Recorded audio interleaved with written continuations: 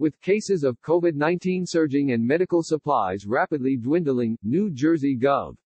Phil Murphy is calling on federal officials to scale up aid efforts for the state, saying, "It feels like we entered this war, and it is a war, with less ammunition than we needed." New Jersey has reported more than 25,500 cases of the coronavirus and more than 500 deaths, second only to New York. The crush of cases pushed Murphy to take dramatic action on Thursday by granting the state police the authority to commandeer medical supplies and equipment from private companies. "We can't take any chances," Murphy said Friday in an interview with NPR.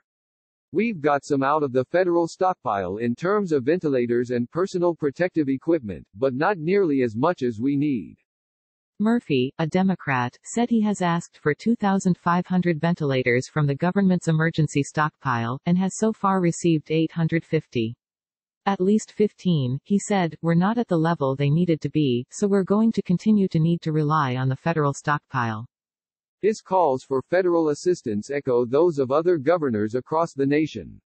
On Thursday, however, White House senior advisor Jared Kushner appeared to tamp down expectations for how much aid states can expect to get from the stockpile in remarks that have quickly drawn criticism.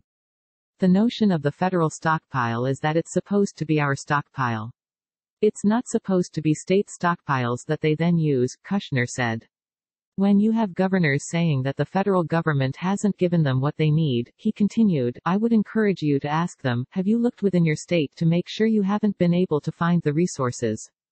Asked to respond, Murphy said New Jersey is out of reliable sources for ventilators. "We'll continue to try to find other sources as we scour the globe for that, but we need the feds to step up and continue to step up," he said. In addition to ventilators, Murphy said the state has put out a call for medical volunteers, and is running low on hospital beds and personal protective equipment for healthcare workers. The governor said more than 7,000 people have since volunteered to help address the need for manpower, but securing additional protective equipment may take longer. At a White House briefing on Wednesday, President Trump acknowledged the stockpile is nearly depleted of such gear. "It certainly does, however, feel like we're going to have to do a massive national postmortem on this," Murphy said about the federal response.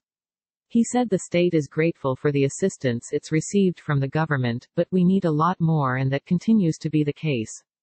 You can listen to Phil Murphy's full interview with Morning Edition host Rachel Martin here.